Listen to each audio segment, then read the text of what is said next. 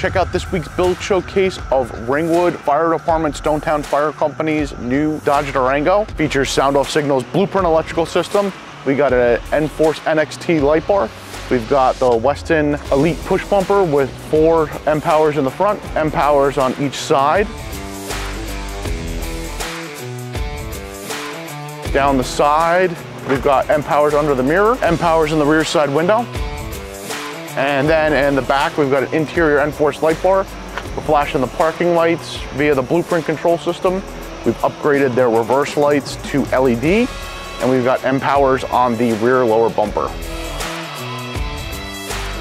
With the hatch up, we have the replacement floor mounting system with the electronics underneath it. They don't have any necessarily radios in the back, but they do have remote mic kits. So they've got the mics on the side with the mag mics, and then they have the scene function between the 2 toggles, which brings you up top, which has the observe lights from Sound Off Signal in a red-white combination. And then we have the speakers for those rear radios mounted in the back. So with the green command button on, you've got green on the rear mirrors, the rear side glass, and the rest of the light bar and lights are doing a aura pattern.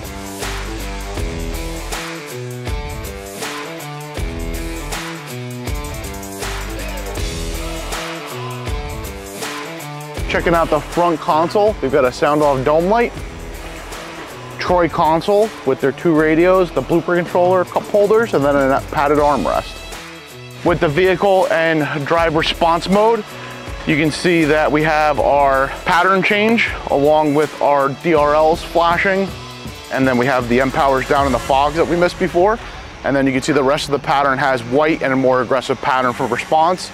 That changes automatically when you put the vehicle in the park. Do the OBD2 link.